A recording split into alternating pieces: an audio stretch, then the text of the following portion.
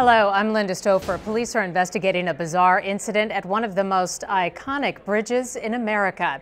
Two pedestrians walking along the Golden Gate Bridge were struck by blow darts. The two were hit Friday about 2:45 in the afternoon, walking north along the bridge. One man hit in his thigh, a woman was hit in her knee.